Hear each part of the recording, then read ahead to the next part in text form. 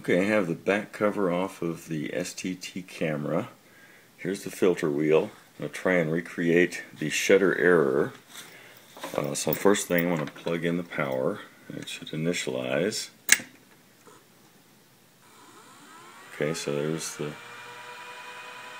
shutter aligning itself. And if I connect the camera, let's see if I can get the filter wheel to move. Okay. It says it's connected now. Okay, changing to the clear filter.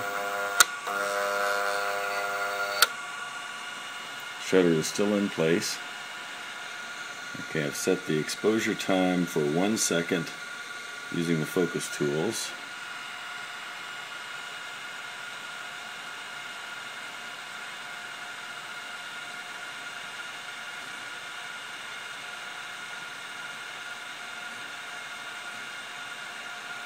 It should be open for a second.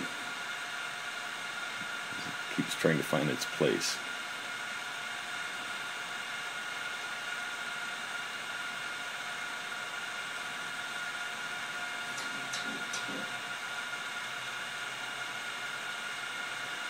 And finally, that's where I get the shutter error.